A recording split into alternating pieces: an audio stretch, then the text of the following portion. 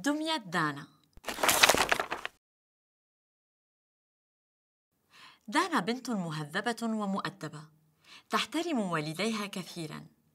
سعيد هو أخو دانا، لكنه عنيد. ذات يوم ذهب سعيد ودانا مع أمهما إلى متجر الألعاب، وهناك طلبت الأم من كل واحد أن يختار هديته المفضلة.